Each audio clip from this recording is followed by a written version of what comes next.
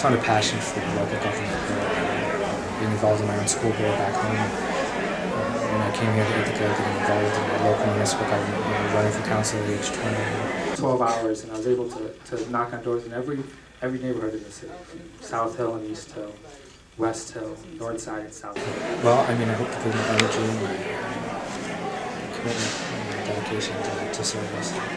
Hopefully we can bring down the cost of living, improve the way our city performs its services, delivers its services, improve the way we communicate.